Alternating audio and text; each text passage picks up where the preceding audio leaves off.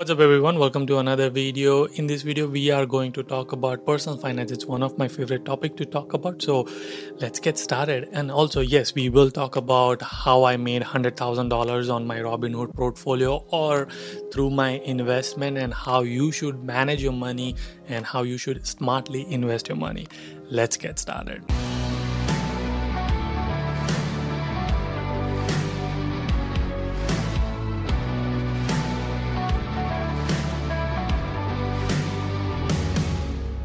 If you're new to this channel, consider subscribing because we talk about career in United States, we talk about personal finance, immigration, we also talk about self-help. So a lot of fun stuff and fun content coming up.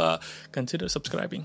Before we even talk about investment, I know a lot of you have been waiting for like what stocks to invest, what app to use and all of that. Before we talk about that, there are two main things which I want to talk about. Number one is emergency fund or emergency saving.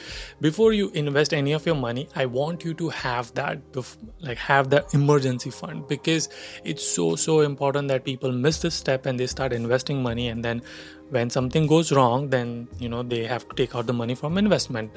It's not like bad, but if you have emergency funding, if you have emergency saving, then that's even better. Like you are in a very good mental state when it comes to finances. What is emergency savings? I've talked about it in several videos. I'll link all my personal finance videos. In fact, I have a playlist, so go and watch them. But ideally, emergency savings or a fund, it's basically an amount of money which you have put it aside. When you lose a job, then for 6 months, you have this money saved that you don't need to worry about where the next paycheck is coming. For example, I ideally like to have 6 months of your monthly expense or 3 months of your salary, unless your salary is equal to monthly expenses. That should never be the case. If that is the case, then there's a different problem we need to solve. But ideally, your salary would be $5,000, just taking a roughly number. And let's say if your monthly expense is $2,000, let's say $3,000. So that $3,000, which means now 6 months of your expenses would be $18,000. You have to save $18,000 before you start any of your investment, because if you happen to lose your job, if somebody falls sick, some big major expenses came to your way, and worst case is when you lose your job. So then you are not worried about when is my next paycheck gonna come, or how will I pay my rent, how will I pay my mortgage payment, all of that, because you have already saved for 6 months. You can purely focus on your job search. Your mental health will be at a very good state. Got it? Talking about savings brings to our sponsor of the video. OnJuno is sponsoring this video. Thank you, OnJuno, for sponsoring. OnJuno provides a checking account in United States. So if you are in United States, you can open a checking account with them. They have a lot of good features. One of them is earning 1.2% bonus on your checking account, which means if you have that $20,000 deposited, you are earning 1.2% bonus on your checking account, which is super cool. And that is just one of the features. Another feature which I regularly use is transferring the money to India. So a lot of you have been asking, how do you transfer the money to India? OnJuno has that service, so you can literally have that money on your OnJuno account. Whoever you want to transfer the money. Right now Diwali is coming, so a lot of you might want to send money to your parents, or you want to give somebody, or you want to transfer money to your Indian bank account because you want to invest in Indian bank account, or you want to pay off your loan.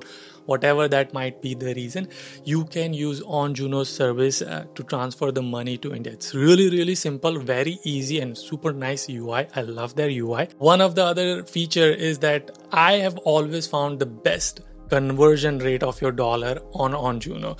They have a site checking list, like they will give you a list of all the website that does the transferring from United States to India.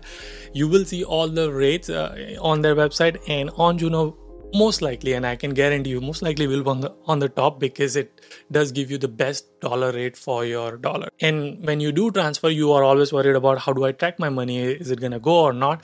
They have a tracking feature, super nice. It gives you real-time updates as soon as you transfer it. Where is it?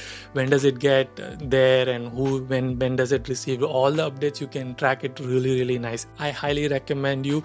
Link in the description. In fact, you open your account right now, you will get $15 bonus on your first deposit. So go ahead and check it out. Moving on to the next step, step after you have your emergency savings, you want to pay off your high interest loan before you start investment. A lot of people make this mistake that they don't pay off your loan, they don't pay off the loan and they start investing.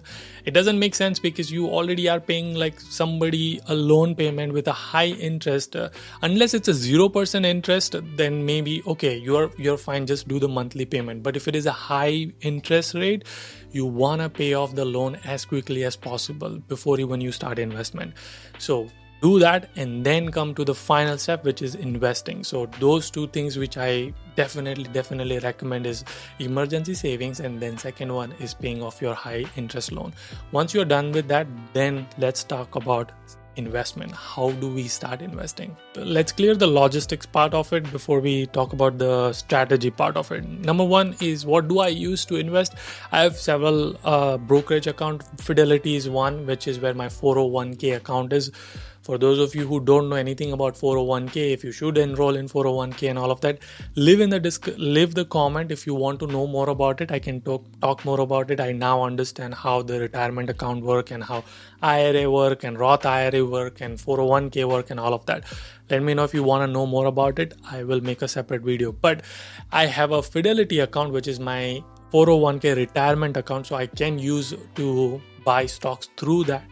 But I don't. I use Robinhood, which is my main kind of brokerage account, my main stock portfolio.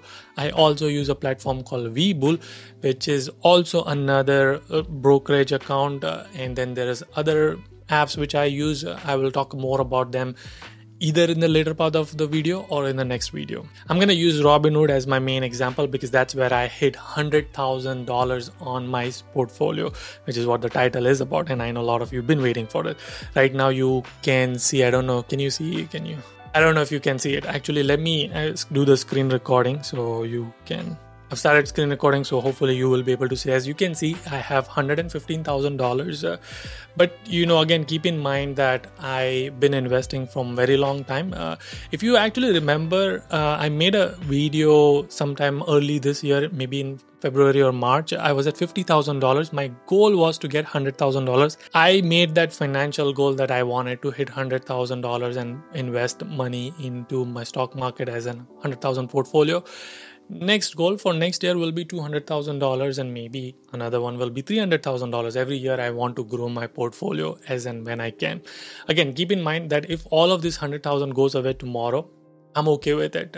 That's the mindset you want to go with, that any money you invest in stock market, you have to think about it in a way that you're losing this money for next 5 years. You're not going to use this money for next 5 years. Of course, if you have to use it, do use it. Like, let's say if I want to buy a house and the house is like very expensive and I need $100,000 as a down payment, I will pull out all the money and put it in my down payment.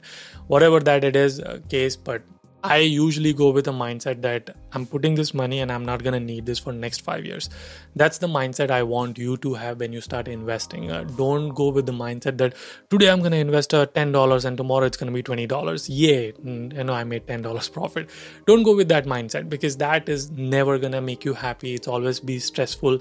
Investment should be fun, right? So, just keep that in mind, that 5 years plan. Before we get into the stock, like which stock do I invest into?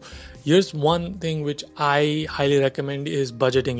If you haven't seen my budgeting video, link in the description, go and watch budgeting video, how to budget your money. But anyway, let's say if you're making $5,000, a lot of you are becoming intern and co-ops and all of this. So this will be very helpful for you. So let's say if your income is $4,000 or $5,000, and if your monthly income monthly expenses, if your salary is $5,000 in hand salary and your expenses is $2,000, you are getting roughly $3,000 as whatever you want to do. And that is, I'm taking maybe a drastic example. Let's say if you are having $3,000 as your expenses, now you have $2,000 which you want to make sure how to invest it smartly. So creating budget, in my case, if I have $1,500 as my monthly budget, that no matter what, either I'm going to invest into real estate or I'm going to invest into stock or whatever that is.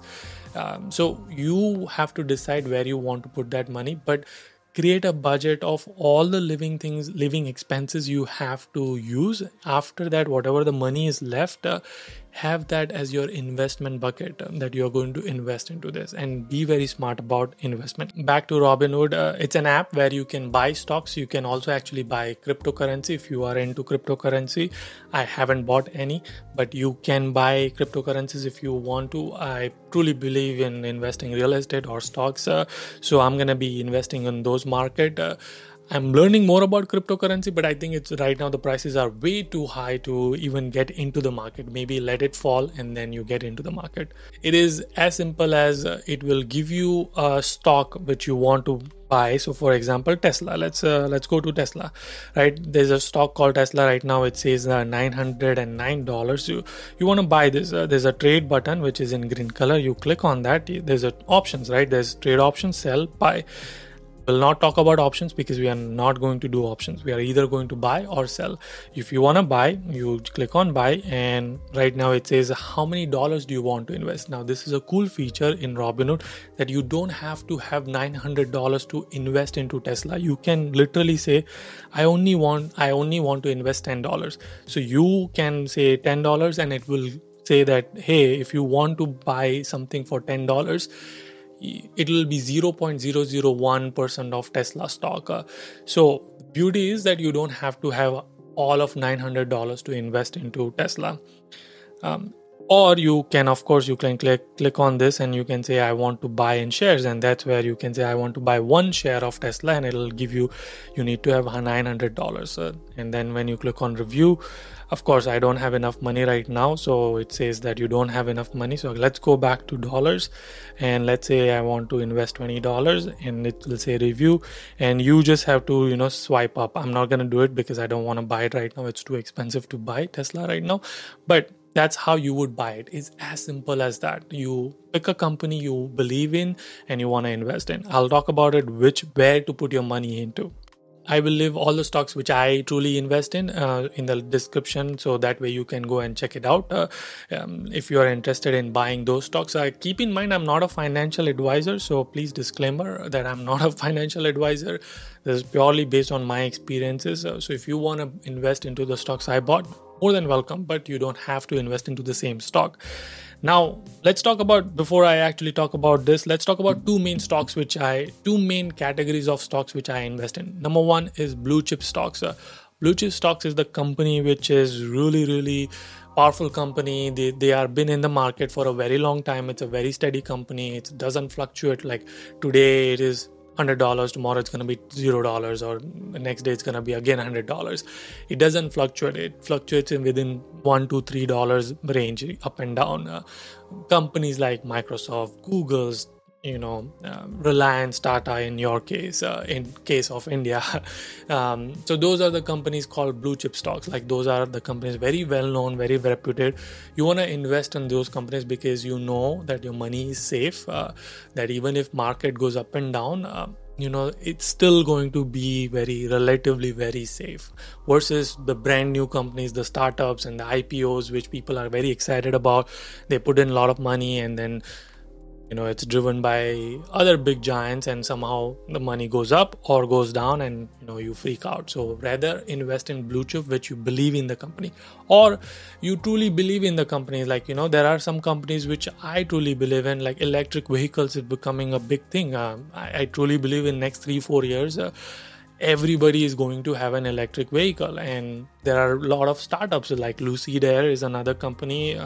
There are a lot of companies who are getting into electric vehicles. So maybe you research about that company and you want to buy into that company because you believe either in the CEO or in the company.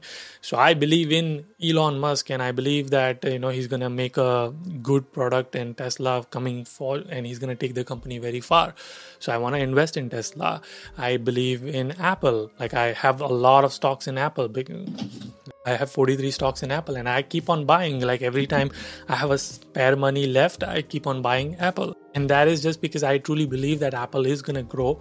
It is already $1 trillion company, and it's going to keep growing. I know that they have a lot of money, so it's always going to grow, and they do give you dividends as well. We'll talk about dividends in a separate video. So blue chip stocks is one category. Second one is index fund. Index fund is collection of several big companies stocks or small company stock as a one stock.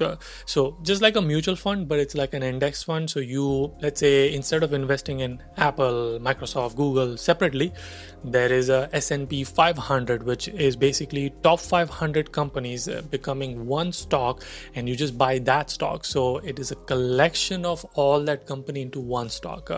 I invest heavily in index funds as well, and that portfolio is in Fidelity, but there are index funds which I invest in, and again I'll list all my index funds which in the description, so you can buy it. Some of them are from Vanguard, so VOO is one of my favorite. So VOO is my favorite, which is Vanguard S&P 500 ETF. Right now it's $416. And in fact, what I've done, and this is what smart investment I've done, is like I have actually put aside recurring investment. So you can see over here, you cannot see.